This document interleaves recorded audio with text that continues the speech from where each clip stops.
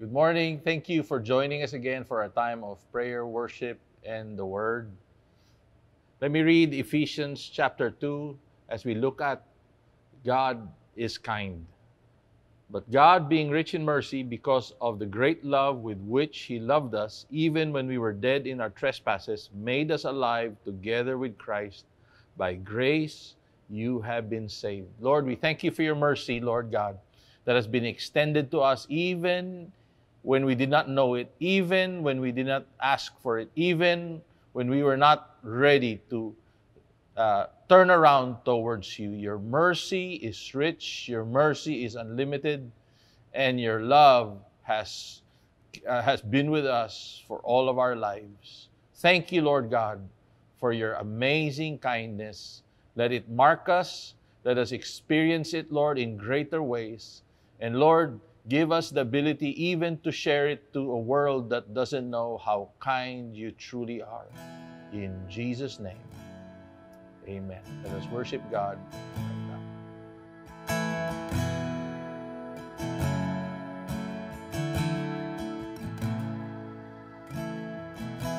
See what love the Father has for us,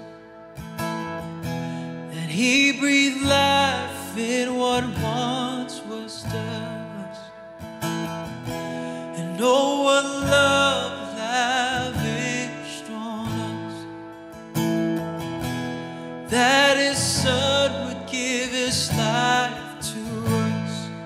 We receive your love for us. We believe it. It's powerful. This is love, that Jesus died for us, and poured our guilt and shame upon the cross. The greater love that God has shown to us.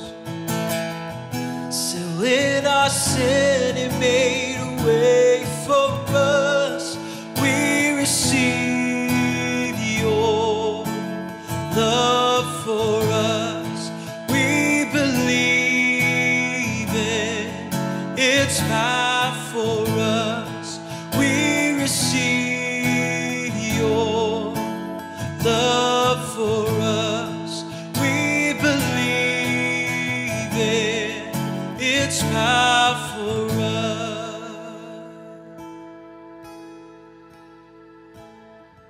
Our sin has been defeated. Oh, death, where is your sting? The love of our Messiah has won our victory.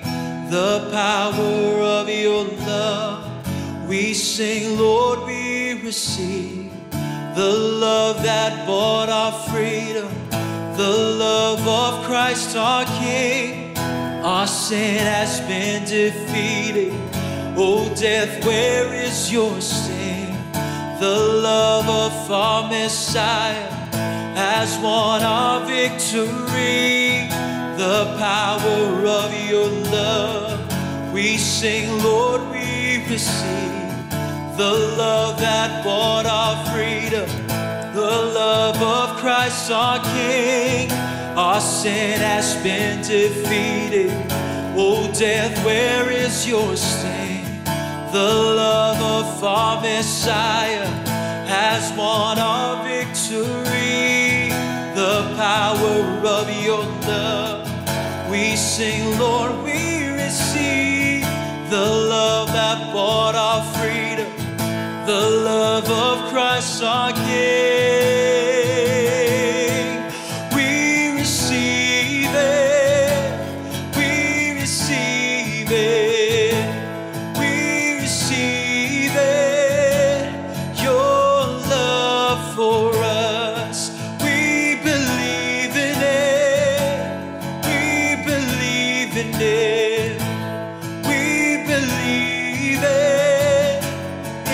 It's power for us.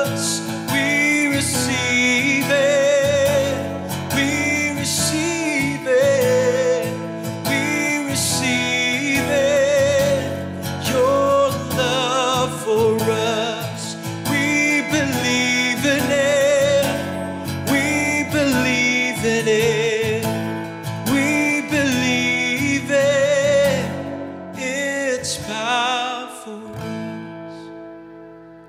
Oh, oh, oh, oh.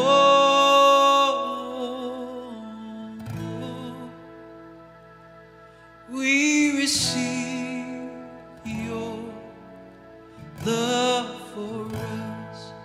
We believe in its power for us. We receive your love for us. We believe in its power for us.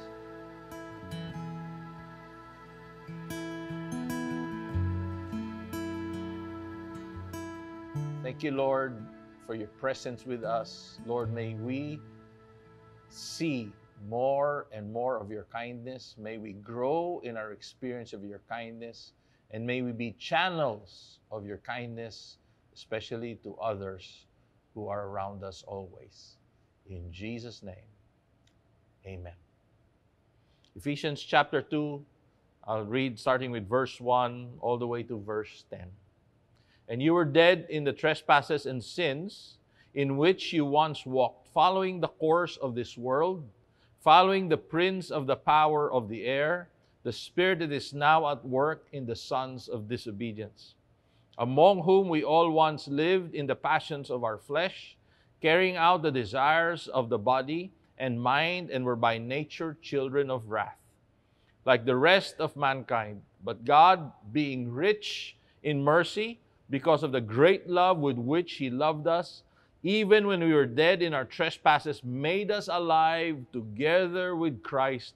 By grace you have been saved, and raised us up with Him, seated us with Him in the heavenly places in Christ Jesus, so that in the coming ages He might show the immeasurable riches of His grace in kindness towards us in Christ Jesus. For by grace you have been saved through faith. This is not your own doing. It is the gift of God, not the result of works, so no one may boast. For we are His workmanship, created in Christ Jesus for good works, which God prepared beforehand that we should walk in them. Many years ago, when my wife and I moved to Iloilo to pastor a very young, growing church, around 1991. It was a very young church, mostly students. There was one grandmother, 4 other people waiting for a job, my wife and myself, and the rest were all students, about 30 to 40 people in attendance. To make the place we held our worship look better and feel better, we rented plants during our worship services.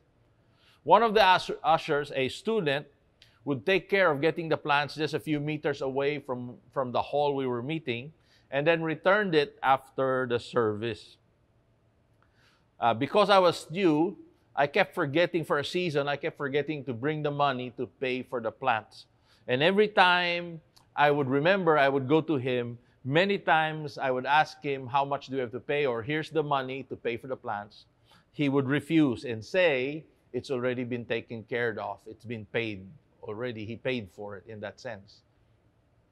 So I really thought in the beginning, he was probably one of our more well-off students, because he had the opportunity, or he took the chance to pay for the plants many times. Only to find out months later that every time he paid for the plants, he actually walked home because he no longer had the money for transportation. What an amazing love for God and love for the church. The kindness he extended to the church cost him dearly. He literally had to go the extra mile to extend this simple kindness to the church multiple times. Kindness is the sincere and voluntary use of one's time, talent, and resources to better the lives of others or one's own life. and a world through genuine acts of love, compassion, generosity, and service. Moreover, kindness involves a choice. This chapter in Ephesians reads like a story. In a sense, the story starts with one of the main characters, man, you and I, mired in sin by choice, living the rebellious life, rejecting the sovereign or God who has done everything for our benefit and blessing.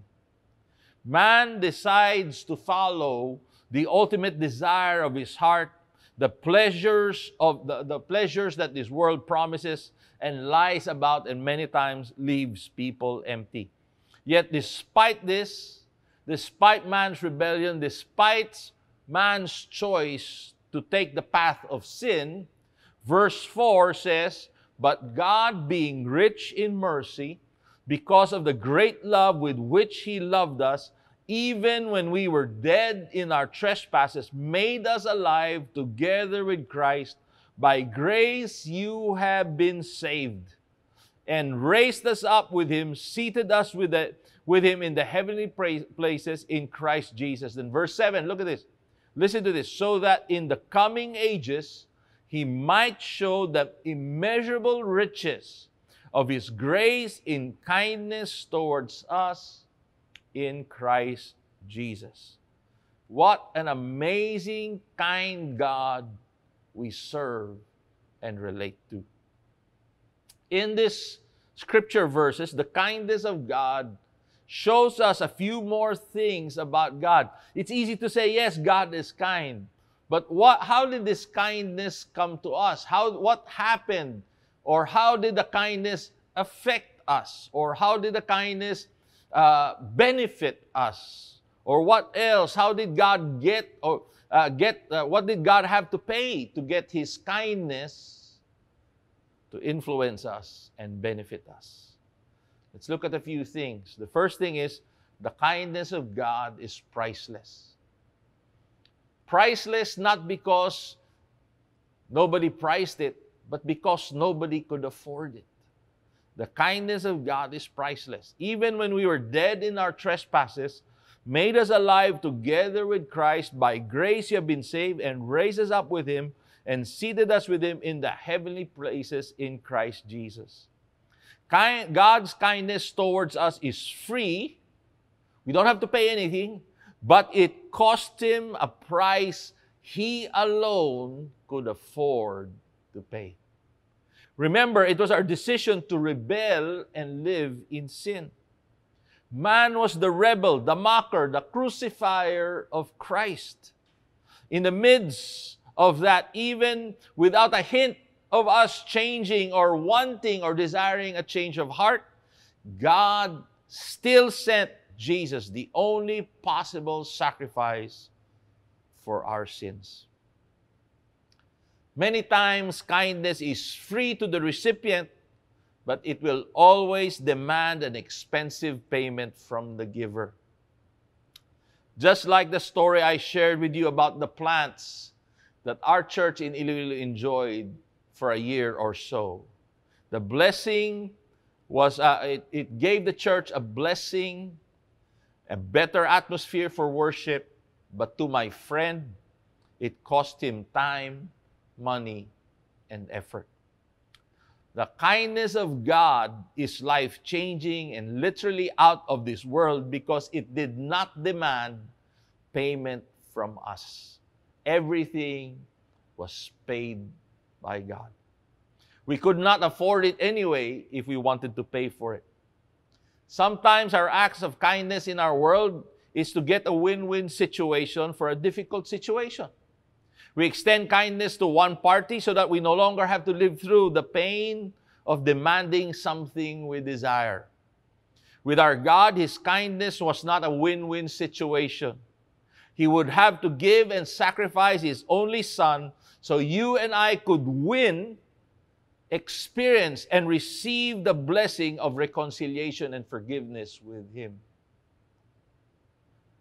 Since we could never afford to pay for our sins, even if we wanted to. Christ instead gave us His kindness a gift we are to simply receive. That is truly an amazing, out of this world kindness extended and given to us. Secondly, the kindness of God did not turn a blind eye to sin. Instead, it was established in justice and through justice.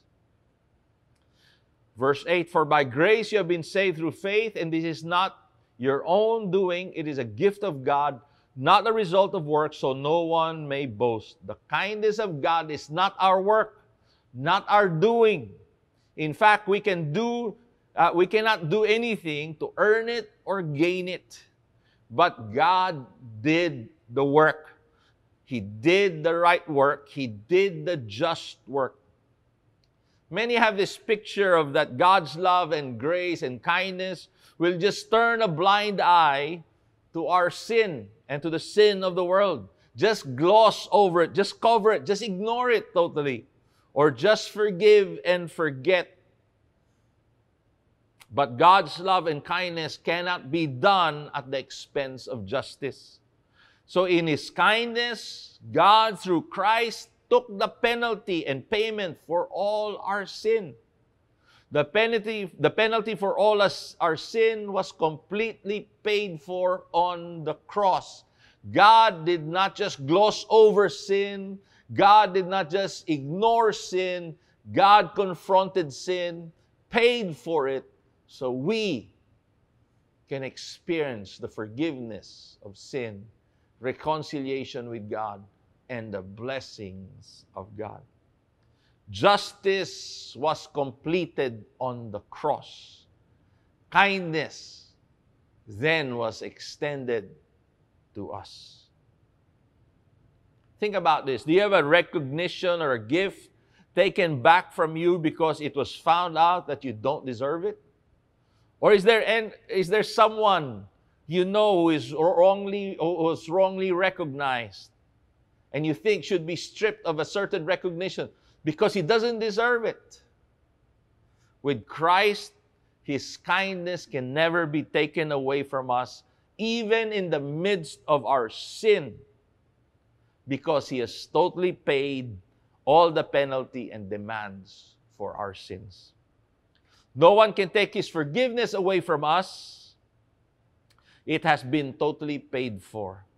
No one can take the blessings of God away from us. It has been totally paid. No one can take our status as children of God. It has been totally paid. No one can change the kindness of God to judgment toward us. It has been completely given and totally paid for. The amazing, immeasurable, unlimited kindness of our God. Lastly, the kindness of God is immeasurable, unlimited, always abundant. Verse 7, so that in the coming age He might show the immeasurable riches of His grace in kindness toward us in Christ Jesus. Kindness of God never runs out. He is rich in mercy. It's new every morning, the Scripture says. He has great love. His great love for us is unconditional and unlimited. The Scripture says nothing can separate us from the love of God. No sin is unforgivable. No one is beyond redemption. No one is hopeless. No one is a hopeless case. No one is in a hopeless case. No one is useless. No one is beyond God's blessing, God's purpose, and God's love. Romans chapter 2 verse 4 says, or do you show contempt for the riches of His kindness, forbearance and patience, not realizing that the kindness or the God's kindness is intended to lead you to repentance? As we close, let us receive, embrace, and live in the kindness of God. Let us worship God again and be grateful for His kindness. Our sin has been defeated. O death, where is your sting? The love of our Messiah has won our victory. The power of your love, we sing, Lord, we receive. The love that bought our freedom, the love of Christ our King. We receive it, we receive it, we receive it, your love for us. We believe in it, we believe in it, we believe it. It's power for us. We receive it, we receive it. Yes, Lord. We receive it, your love for us.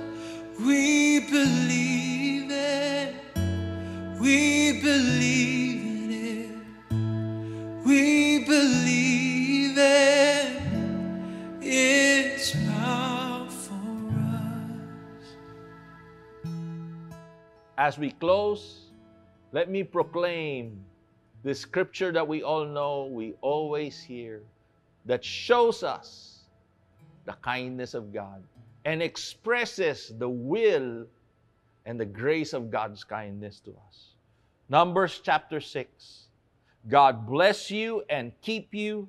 God smile on you and gift you. God look you full in the face and make you prosper. Thank you, Lord, for your amazing kindness. May we continue to live under your kindness, and may we be turned, equipped, made to be an instrument of your kindness to a world that needs it. In Jesus' name, amen.